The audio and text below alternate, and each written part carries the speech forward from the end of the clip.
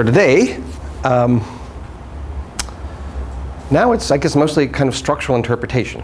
We have all the calculational tools we need, and it's just drawing out consequences. Some of which are interesting and puzzling, some of which we're going to say just because we can say them. Maybe they'll be interesting in the future. So.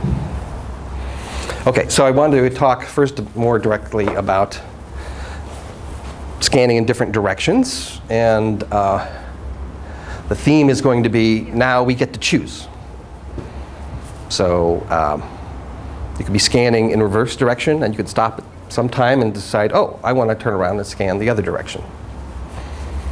Now you might think, well, wait a second. If I scan this direction, I already know what the past is I just saw. So if I turn around, there's no uncertainty. So our notion of turning around means we're going to forget a little bit and just look probabilistically what would follow.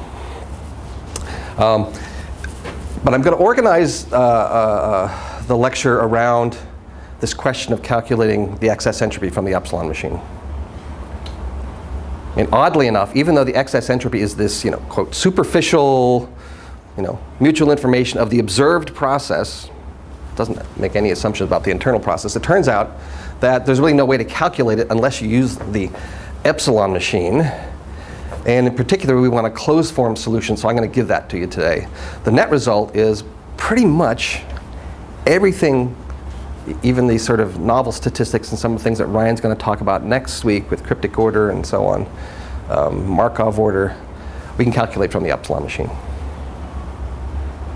I mean, before we had proved it was a minimal sufficient statistic, so in that sense, in a very non-constructive way, you can calculate everything from it. It generates, the epsilon machine generates the process.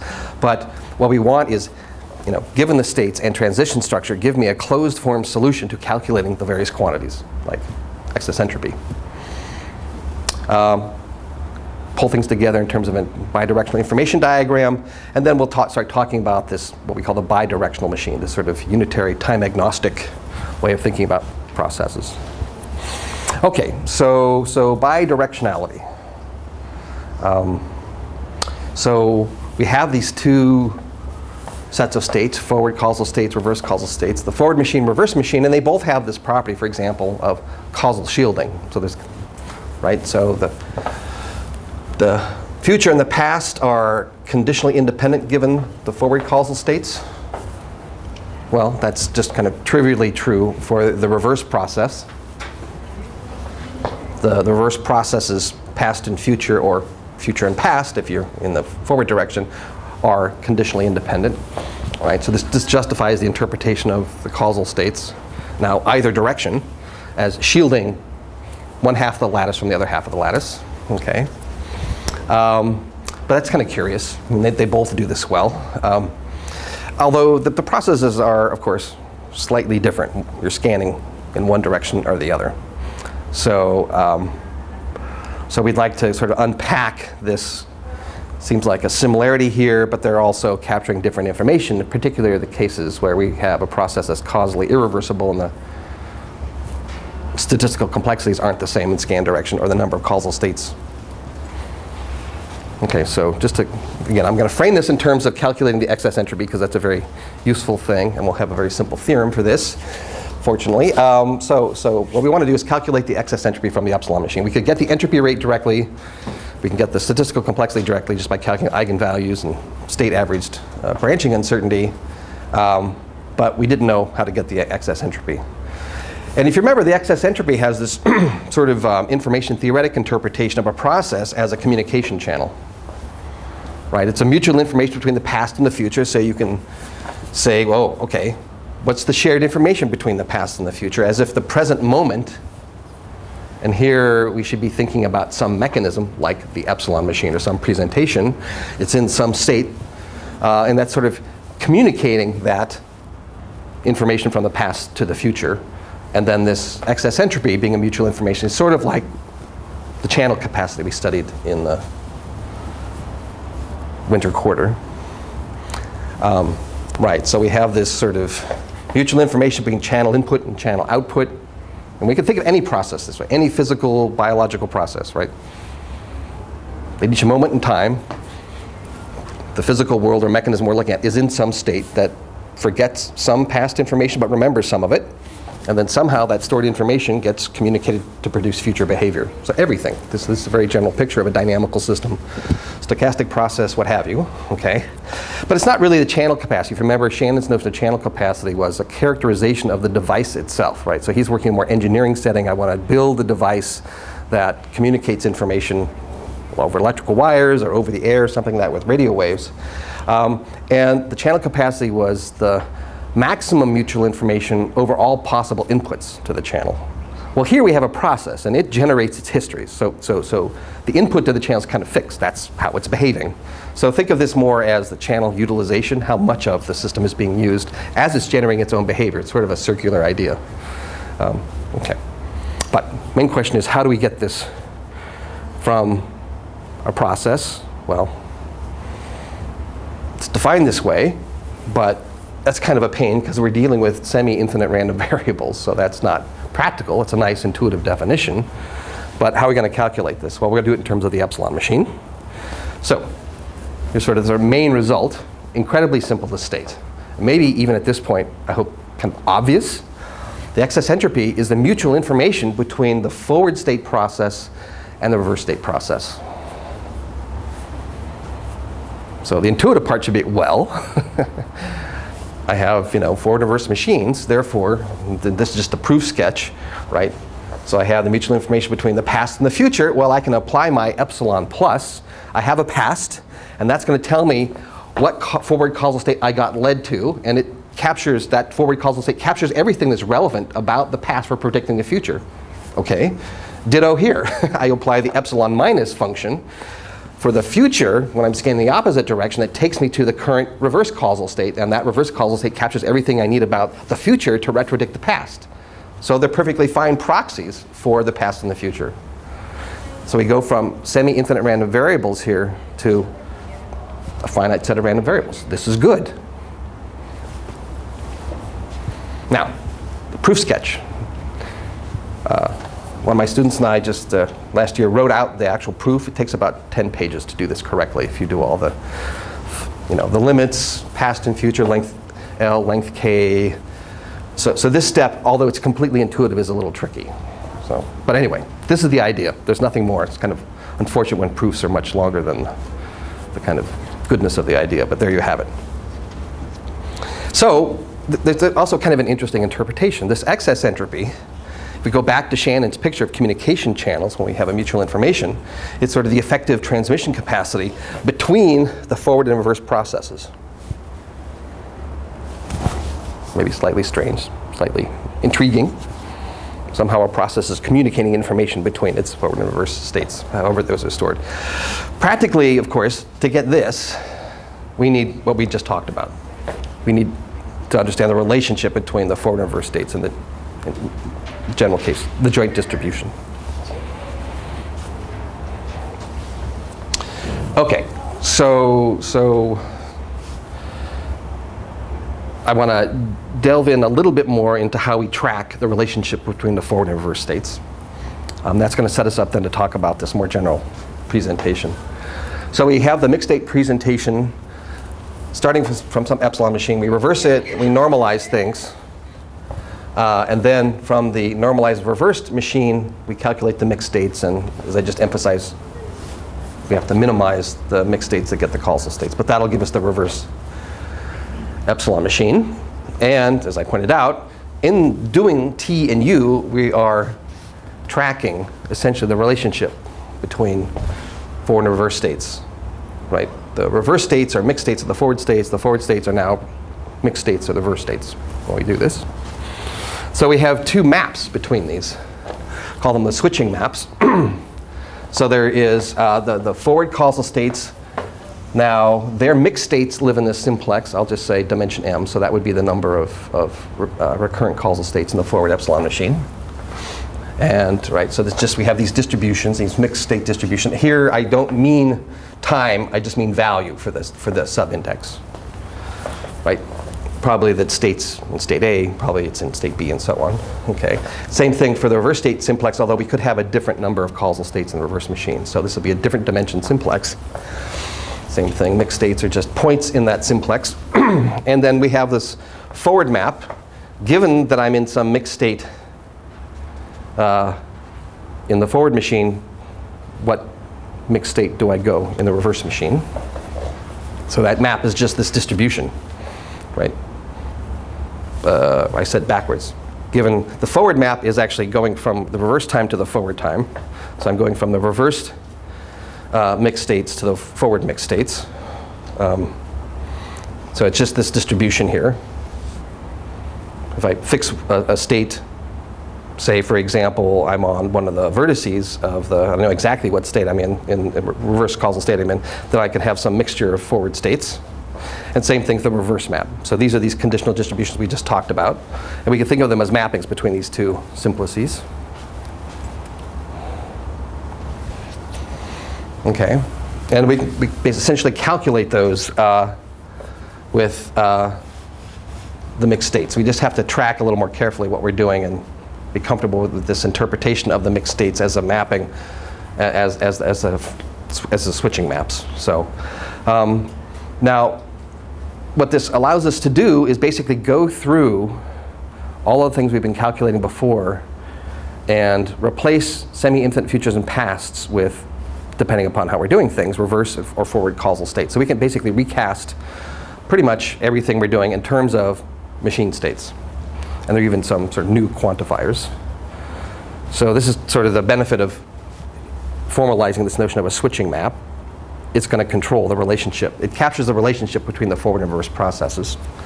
So let me review a few things for the random noisy copy example, and then I want to work out the switching map as a way of expressing this joint distribution between forward and reverse causal states. Okay, so this is the forward epsilon machine. Flip a coin, come back to A, except when C comes back, there's another coin with bias Q. Calculate its asymptotic state distribution.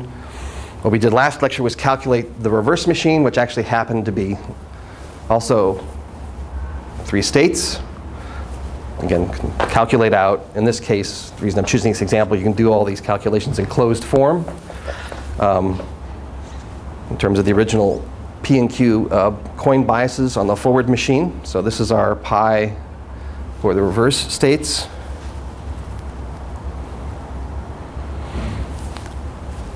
On Tuesday, we talked through, as we calculated the mixed states for the reverse machine, D, E, and F. We calculated these distributions. Now I want us to think about this conditional distribution as a matrix. So these are the mixed states I just put up a few slides ago, just as the rows in this. So this is the forward switching map. This matrix maps from past causal states to distributions over future causal states. And then, since I can calculate the asymptotic distribution of the reverse causal states, I multiply that against this and get the joint distribution over past and future causal states, which is also a matrix. So that's what I did here. So this is telling us if we were moving across that joint process lattice, just what's the probability of being in D and A. Well, never happens. Or D and C, always happens. Or sometimes there's a mixture. OK, and what I mean by this state distribution times the conditional distribution is a component-wise calculation down here. That's what these entries are, computed component-wise. So ditto the reverse switching map, it's the same calculation, except I would have taken the probability of the reverse causal states given the forward times the asymptotic state probability with the forward states. Anyway, they're transposes of each other, so maybe that's the easier thing to do. Anyway, so without going through the algebra here, we can calculate these things. So we know how the forward and reverse processes relate to each other. I can then, if I want, go back. Actually, well, the way I did this calculation, I started from the joint and then divided by the forward state asymptotic probabilities to get this conditional distribution, past given future. And then, well, right, in fact, I guess, right, in doing this, I didn't normalize, sorry, right, so this is not normalized. Maybe I should put some funny sign right there, proportional to, and then when you normalize, this is the actual, we want each row to be a distribution, whereas that intermediate calculation, the matrix I just showed you wasn't, the rows weren't normalized. Anyway, okay, so the point here is this is very explicit. Remember, this is for the random noisy copy process. The forward machine had two coin biases, P and Q, and we've carried this all the way through. So the calculation's a little bit tedious, but not too bad. And the benefit is that you can actually write down, for this whole family of machines parameterized by P and Q, an analytical form for the excess entropy. What used to be this kind of mysterious thing, not a problem. We now have ways of calculating all this. So just to show you one way of doing this, right? So now we use our theorem, mutual information between the past and the future, relying on this joint distribution. I pick one way of one identity for factoring this out. So I pull out the statistical complexity of the forward machine minus the uncertainty in the forward states given the reverse states. That's just a definition of mutual information. Well, I know what this is, okay? Calculated that. And then if you remember, there was only one row in the joint process, or in the conditional distribution matrix, that there was any uncertainty, right? In D and E, I knew exactly what forward states I was in. It was only when I was in reverse state F that I was uncertain over whether it was states B or C. So there's only one term to calculate here, just this state uncertainty times the probability of being in state F. So that's it, really straightforward. Anyway, just plugging things in here. I know what that probability is. I know what this uncertainty is, what that entropy is. And yeah, so you just can directly write it out. So very handy. Now the other thing is we can go back and calculate these crypticities. Remember, the crypticities are the difference between the observed information, E, and the sort of information in the mechanism, the state information, C mu. So we first encountered it in the information diagrams we had past and future. It was the mystery wedge. And it was this odd thing. It was, oh, I've seen some future, and now I'm uncertain about my present causal state. Just a slightly odd thing. Well, who cares anymore, right? I have a past. I don't want to deal with semi-infinite random variable. I use the epsilon minus. It then returns the reverse causal state, and then this looks very familiar. It's simply this conditional uncertainty in the future states given the past. Same thing. We now have a reverse crypticity, which is the uncertainty in the current reverse causal state given the pasts. Again, if this gets confusing, think of that joint process lattice in which blocks of variables these things are asking a question about. Same move, it's just the uncertainty in the reverse causal states given the forward causal states, which we can now calculate. So we can do that for enclosed form for the random noisy copy. Well, we basically just, this was the second term in the mutual information, so we just calculated that. It was just state F that gave us uncertainty where forward states B and C, so we just had that term written out. But then we can also do it in the other direction for the reverse crypticity. Because the state complexities are changing depending upon which way you scan, processes can be more or less cryptic depending upon your scan direction. In this case, if you remember that the joint forward-reverse matrix, there was just one uncertainty. If I'm in forward state C, I was uncertain in states D or F, reverse states D or F. And anyway, plug in and you get that. Anyway, so now we have these explicit expressions for the crypticities.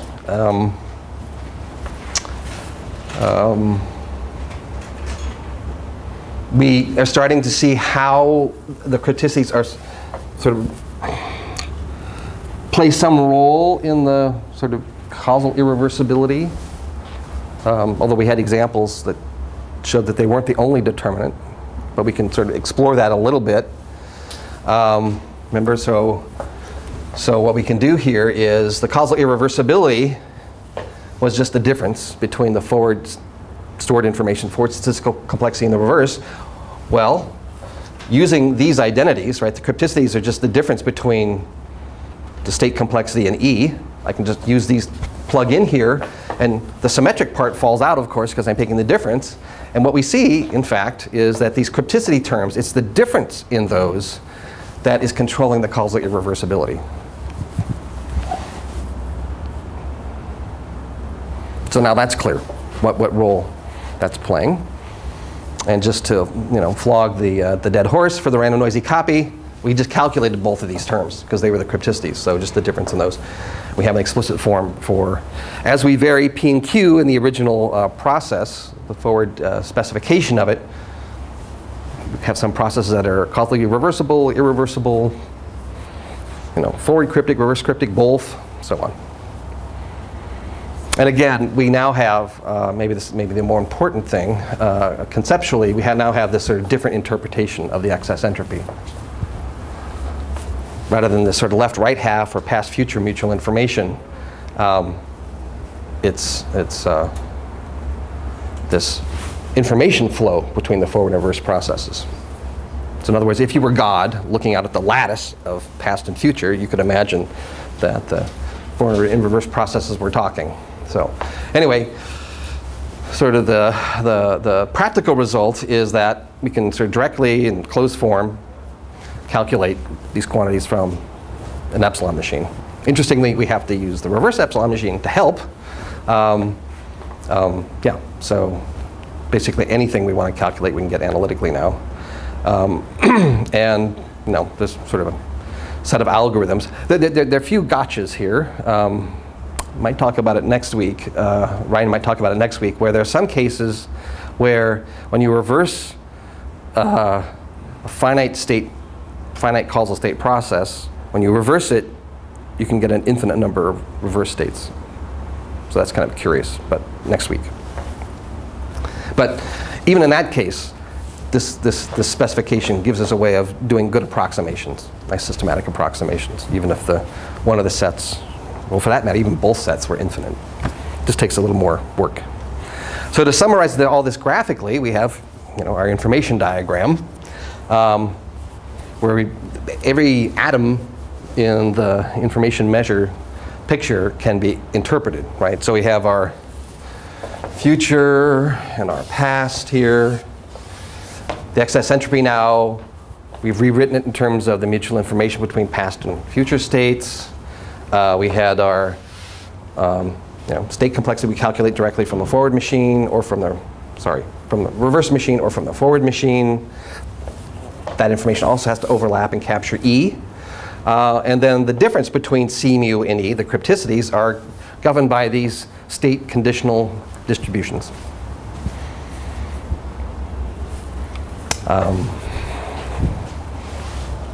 Right, these crypticities, the forward crypticity and reverse crypticity. So we know what those wedges are in terms of the epsilon machine. Before, we always had these semi-infinite variables sitting around, so we're still relying on the original explicit specification of our process. And then remember our argument that everything in the future where I've conditioned on the causal states, in this case the forward causal states, we start doing optimal prediction. That means the red and gray wedges here scale exactly linearly. So we thought of that as as word lengths get longer and longer, it's foliated with slices of size h mu. So that's the two of those things together. And the same thing in the reverse. When we have the reverse causal states, we're retrodicting the past. We've taken out we're conditioning on the reverse causal states, and we can do optimal prediction over the yellow-greens. Again, so that's foliated this way too. So that's pretty much everything we need to know. And we've replaced in the original process information diagram everything with machine states, which in many cases are finite, and we can work with them, and so we can calculate these things. Okay, but this is all sort of skirting the subject. I mean, what's going on? Very handy, motivates thinking about the reverse process. So there's another way, maybe kind of one step more abstract or trying to unify things, is to think about a machine that not only is a generator of the forward process, and another machine that's also that generated the reverse process, but a machine that can generate both. Or the other way to think about it, you're sort of in your giant, the joint process lattice with forward reverse states and observed sequences. You're sort of walking along, and you can stop at each moment and try to predict, change your mind, start walking back, and try to retrodict. So I want to give a compact expression to that, and it will capture everything, and also leads to some interesting observations. OK, right, so we were just thinking about re-expressing these various complexity measures in terms of forward and reverse machines almost separately, although we did need to understand their relationship. But the only thing we understood about the relationship between the forward and reverse processes was this snapshot of present moment, forward causal state, present moment, reverse causal state. We're not talking about blocks of these, or what's my current causal state at time 3 and the reverse causal state, forward causal state at time 10. Okay? This is just a snapshot. It's like a projection down to the instantaneous moment. But anyway, we got to rewrite all the things we were interested in here. But it doesn't capture everything about the relationship between the forward and reverse processes. Certainly the metrics we've been thinking about. Right, so what we really want to do is kind of re-represented this a little bit. So here's the observed sequence. And then I put the forward causal states up here, and reverse causal states down here. So what do I mean if I here at time 0, I've seen this particular path, and that leads me to this causal state, forward causal state. If I was scanning in the opposite direction, I came down to x0, then that would lead me to s minus at time 0. Okay, so futures lead to reverse causal states, paths lead to forward causal states. And what we're going to do is just imagine kind of walking around on this lattice. I'm in this state, I generate that symbol, that state, da da da da. I stop here, and then somehow I have a change of heart, or I have a question, oh, what reverse causal state am I in? So I kind of hop over there, and then I can walk back. Well, that sounds like a mechanistic process, so I should be able to just write down some kind of machine, state-based machine, that lets me choose which direction I'm scanning on the lattice. So the way to think about this is there's an additional little machine sitting around here, what I call a path automaton, that tells me to take a particular path. Think of it as there's like a little program that says, OK, increment my counter by 1, by 1, by 1. Oh, now skip over to this lattice. Now decrement that counter. I'm using that counter to index into my random variables. So I can take different paths through here. Question, is there some representation of the process now in terms of the symbols and both states such that I could take any path? So that's this bidirectional machine. So any strange question I had about being in this state or this symbol and this symbol would be captured. Okay, so this is what we call the bidirectional machine. It allows forward and reverse moves. The past machines, in contrast, were just always moving forward or always moving in reverse. Their path automaton was simple. All pluses or all minuses were being specified. Now you can say, well, what is this strange object? Well, we can give it a formal definition, and very much like the original predictive equivalence relation. So this shouldn't be too surprising at this point. We're going to define this predictive equivalence relation, twiddle plus minus, so that it is the equivalence classes over bi-infinite strings, pasts and futures, that, and let's see if I can say this correctly, right? It's the set of bi-infinite realizations such that it shares the past with others that go to the forward causal state and the futures of those that correspond to the reverse causal state. Right? So I have a particular realization here. It has x past, x future. And then in that equivalence class are all the other realizations whose past futures are, whose pasts are associated with the forward causal state that would correspond to the original bi-infinite, and whose futures are in the equivalence class of the futures for the reverse causal state. Okay, this is kind of turning into a mouthful here, but simple way to think about it, instead of just partitioning pasts for forward machines or futures for reverse machines, we're now partitioning the entire space by infinite space. So maybe the only trick here is just how we associate, well, it's sort of past with pasts, futures with futures. And the only trick is that the epsilon machine, epsilon function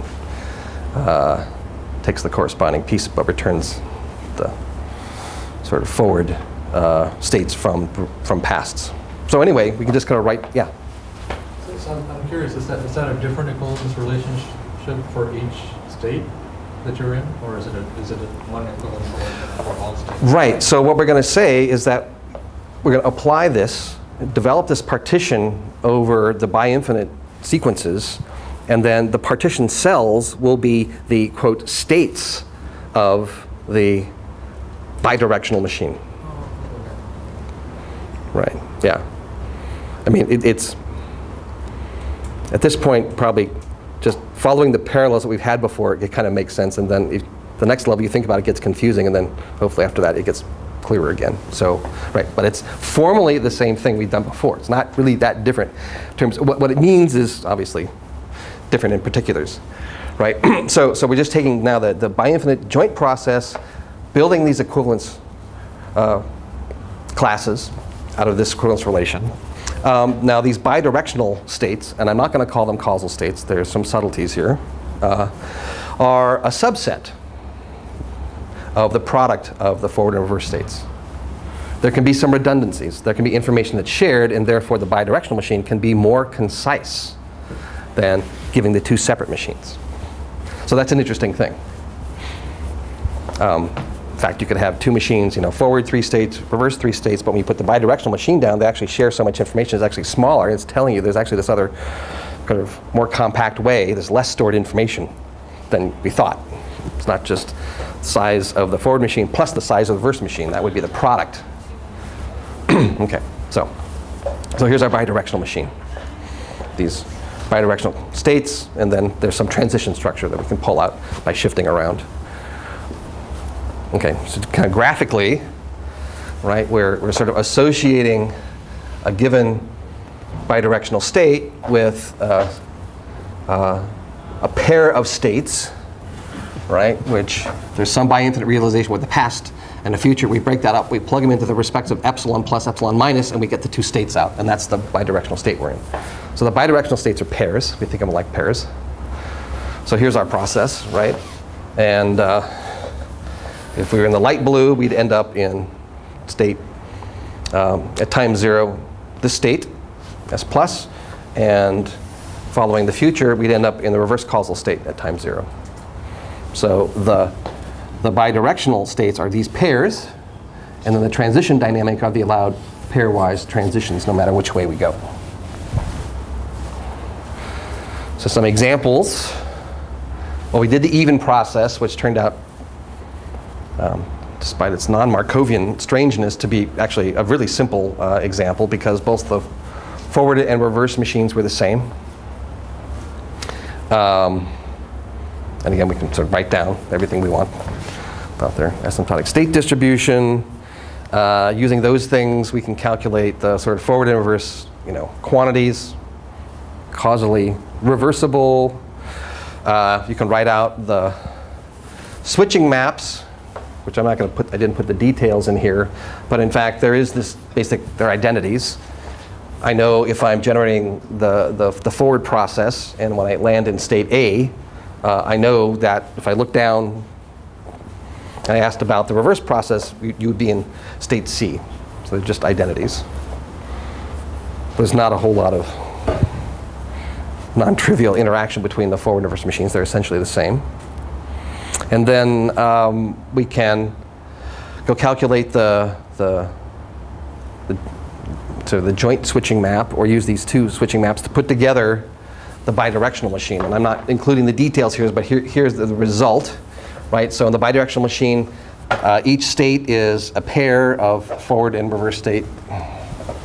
And now the way it operates is we get to choose which edge we take. Well, I should say which direction we take. So now the edges are labeled by your choice of which direction you're going to go, and then a probability, and then a symbol. So in a sense, I'm in state AC, and I decide to go forward. Then with probability 1 minus p, I'm going to see a 1. That's how you read these. Or if I was going to go in reverse, then with probability p, I would see a 0. So this allows me to make this choice. Forward, forward, forward, stop, reverse, reverse, reverse, and so on. Just to kind of write out what sequences correspond to the state pairs. Well, if you remember the way the even process works, state A in the forward machine was the state you went into after you'd seen an even number of ones. Well, state C, the reverse is the same thing too, except now it'll be futures that end in pairs of ones. That'll be in state C. But they happen to just collapse down to be in the same equivalence class. And then same thing, B and D were odd numbers of ones. So that's how that operates.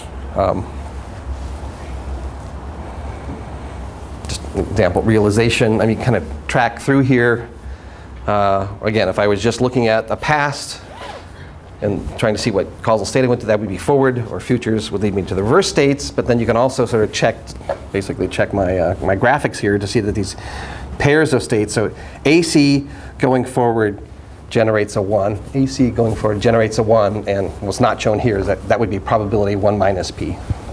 AC going in reverse generates a 0, probability p, and so on. So in some ways it's not, I mean, you could just say, oh, I have this larger alphabet and I'm doing a predictive equivalence relation on this. It's kind of stepping out a bit more. The crypticities are 0. C mu is equal to E. State information is equal to excess entropy, both of them. Right? It was so non-Markov process, right? Had, because the evenness property had infinite range, but it was this so-called Sophic system, non-Markov, synonymous with that. But it was very simple. It's microscopically reversible. Remember that definition. Causally reversible, and it's just not cryptic. The state and observed informations are the same. So that's a simple base case, good to know about. What about the golden mean? Well, we did that calculation. Well, I gave you the results of the calculation. I think the homework asked you to do this guy. Right, so the forward machine and reverse machines were the same. So it sort of seems like the even process again. Calculate the various state distributions. So it's looking kind of similar in a way. Of course, it's the golden mean process is easier to state. It's just no consecutive zeros. All the information measures are the same as the even process. H mu is the same. C mu have the same structure. Causally reversible. But now when you calculate the switching maps, there's a bit of ambiguity. So some kind of hidden in the golden mean process is some subtlety, some more structure. And if you work that out, if you're in state C, you don't know which of the two forward states you're in. And likewise, if you were in forward state A, you don't know which of the two reverse states you're in. So unlike the even process is simpler in this sense. Now there's more ambiguity for the golden mean process. There's ambiguity and sort of loss of information when you turn around and go back in the lattice. And then when you calculate out, so you can use these two conditional distributions to work through what the bidirectional machine is, and it actually has 3 states, not 2. Right? So the even process, we had two of these bidirectional states. Now we have 3. And you can sort of see how they're different when you look at, again, you have to sort of go back to the lattice example to check these things out. So A and C correspond to, again, so the processes are the same if you look at the reverse machine and the forward machine. So A and C correspond to having ended on a 1 coming from the future, ended on a 1 coming from the past.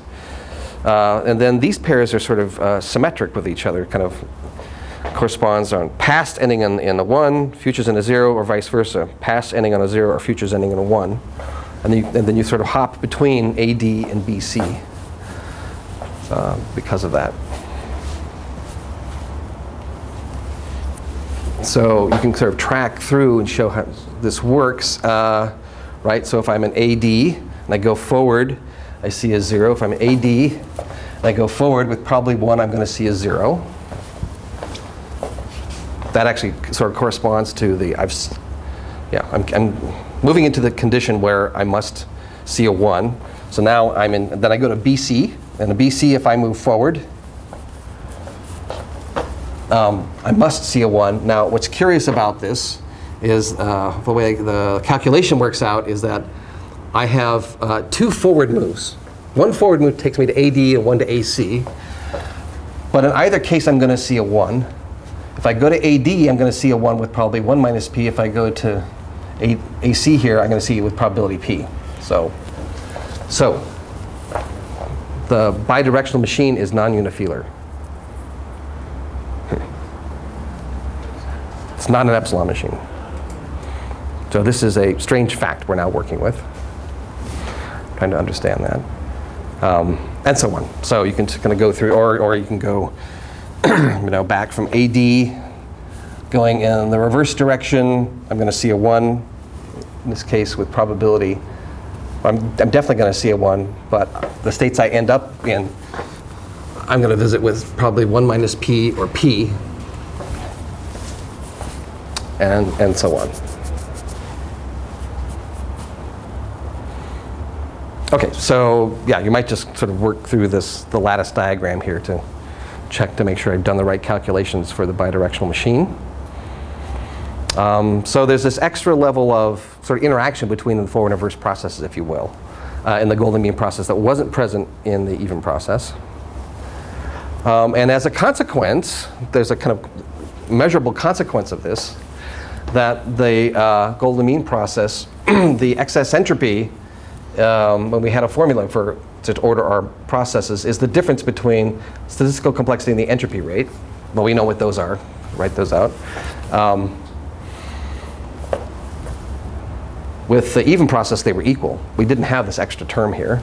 Now, the derivation of this extra term for order our Markov process doesn't really explain why h mu is sitting here. In fact, it's just a, what you calculate is this, and then you notice that this ratio is h mu.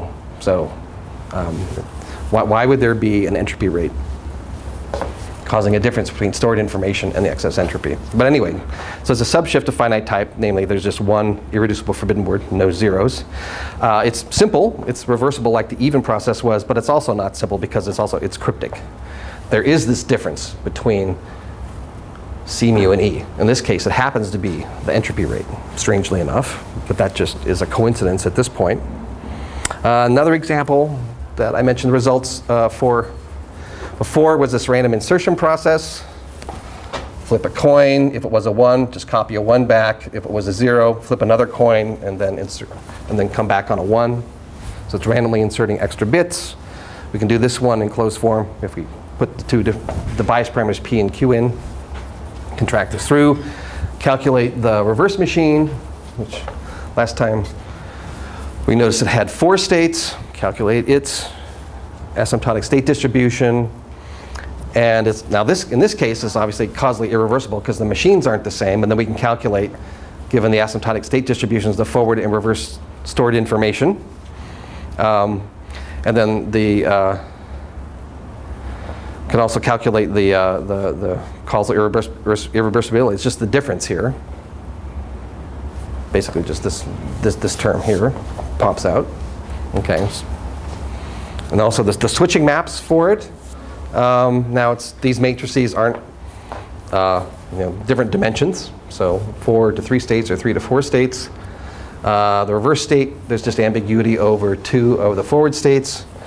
Whereas for the reverse switching map, there are 2 forward states that are ambiguous as to which reverse states we're in. And write down the joint distribution for this, which, for example, if we wanted to calculate E in a different way than before.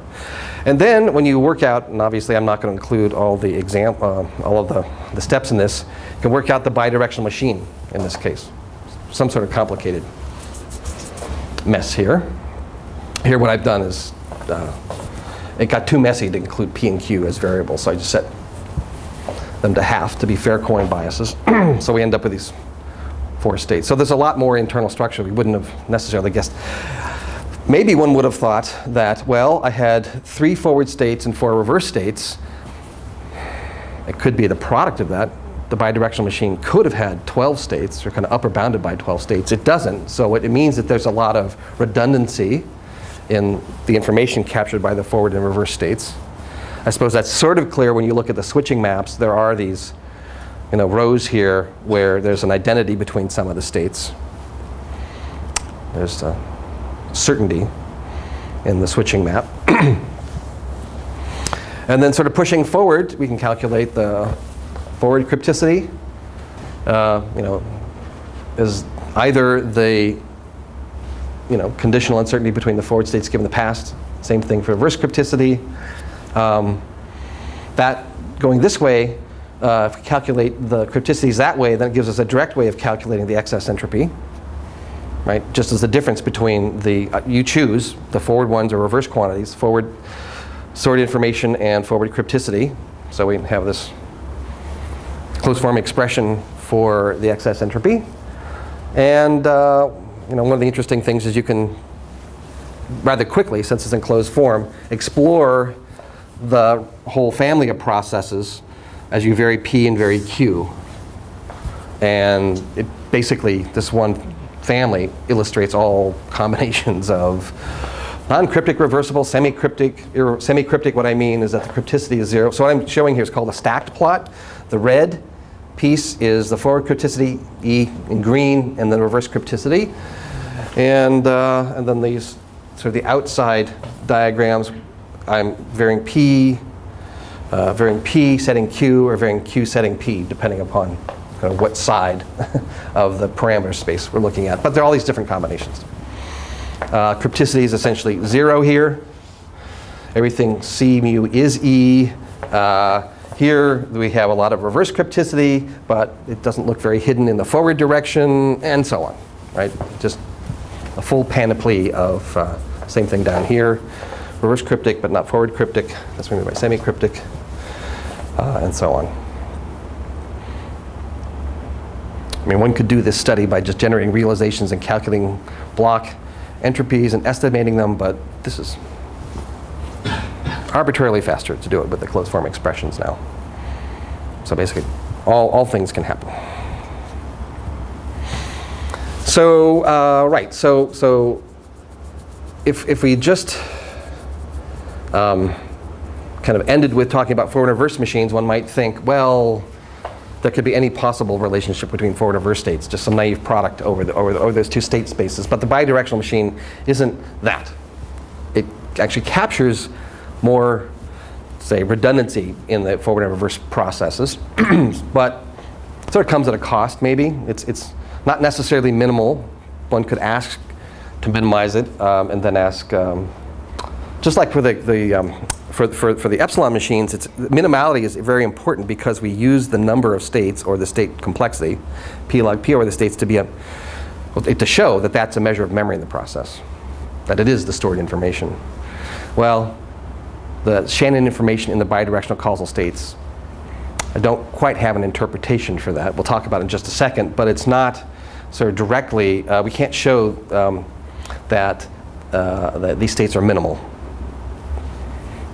Possibly there's a modification of the definition or construction of this where you get that, and then you could use the number of states as a measure of memory. Non-unifilar, another problem. You can't calculate its entropy rate. You'd have to, so you might say, well, why don't you try to unifilarize it? Well, interesting project to try. So it's not an epsilon machine. It is a presentation of the forward-reverse process. It generates the process in forward-reverse. So there's still some basic more work to do with this bidirectional representation. You can project it to get the forward process and reverse process. But when you project it, you then might have to minimize again to get the causal states. Also, this kind of exercise sort of shows you some of the oddities of prediction. So the forward states, the predictive states, are better retrodictors than they are predictors. they're sort of more cleaved out of the past by an amount of crypticity. So, and same thing with the, I should have said retrodictive states are better predictors than predictive states by forward crypticity. So this is sort of a curious thing about interpreting the forward and reverse states. But there's some open questions, so this is kind of right up to the sort of research frontier. I showed you just the recurrent bidirectional states. I didn't talk about transients, so that's a bit of an issue here. What does that mean? How things relax into this asymptotic bidirectional picture. Would be nice to have a minimal presentation of the forward-reverse process, and also one that was unifilar. So we've got more work to do. But at least we have a presentation of the forward-reverse process. Now, let's kind of quickly talk about some of the sort of consequences for, or some ways of capturing or explaining or measuring what the bidirectional machine captures. I mean, we can go ahead and talk about the Shannon information in the forward and reverse states. Somehow this should be related to the information you need to store to optimally predict and retrodict. I mean, I'd say that is true in some example cases, but not in general, so we still have to think about this, which, as I was just saying, depends on coming up with a minimal presentation. We can also recast the excess entropy, right? This very time-symmetric quantity. It seems like doesn't really, it's not sensitive to time irreversibility. But now we can sort of re-express this if we want to unpack the mutual information in terms of the sum of the marginals minus the joint. Now we can sort of express that in terms of the forward complexity, reverse complexity, and this joint complexity, which has this sort of simple information diagram representation. Right, here's E, and then we have the crypticity, the yellow part. Of course, this is the forward statistical complexity. Blue is the reverse statistical complexity. The wedges are the reverse and forward crypticities. So basically what this is saying is that we can think about E as, well, it's this wedge, but set theoretically we add up the yellow area and the blue area. Well, that overcounts on this. So we subtract off one count of each of these atoms. So the joint entropy over the states is one count in each of these atoms. We subtract that off and we're left with this, we stopped double counting this atom, so that's why it's E. There's also kind of a strange limit here, which I'm still sort of pondering over. The only time, it seems, when the bidirectional machine really is just the sum of the forward and reverse is when there's no shared information. Well, just graphically, there's no E here. They're just completely separate. That's odd. But if you remember, these are the sort of, could be the highly cryptic processes. We have some, basically, there's no available information. This is some sort of IID process. It has no correlation, no structure. Somehow, maybe you have a bad measuring instrument or something, and the internal processes are just completely separate.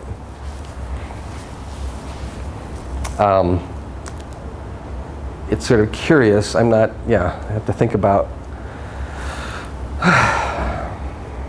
what this actually means. Sort of an odd, because basically, nothing's reconstructible in that case. We have other bounds. Right before we had, and that was back in the days we just talked about forward processes. The statistical complexity, stored information was always an upper bound on E, but now you can show, since E is symmetric, it has to be less than each of the complexities, whether they're forward and reverse. So it's a sort of tighter bound on E. Interesting observation, might be helpful for something, like in a calculation. The bidirectional machine is always bounded above by the statistical complexities of the forward and reverse machine. So in some sense, in this sense, it's more efficient. Although I think this interpretation does depend on justifying the state information of bidirectional states as the minimal information you need to predict and retrodict. Now the other, can think of the other way, the bidirectional complexity upper bounds both the forward and reverse complexities. So, I mean, these are just questions trying to get some sense of what this object is. What are constraints on the bidirectional machine? You know, from the eye diagram we were just talking about, we had this,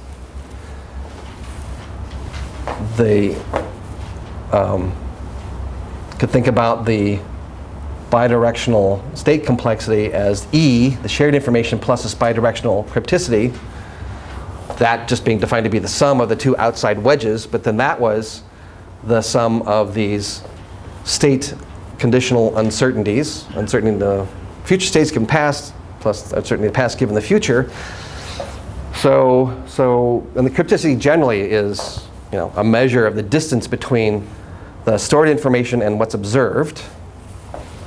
But this is interesting expression here, because if you remember way back to when we first introduced information measures in the winter, I noted that the sum for any two random variables x and y, the sum of their conditional entropies, uncertainty x given y plus uncertainty y given x, that's actually a metric in the space of distributions.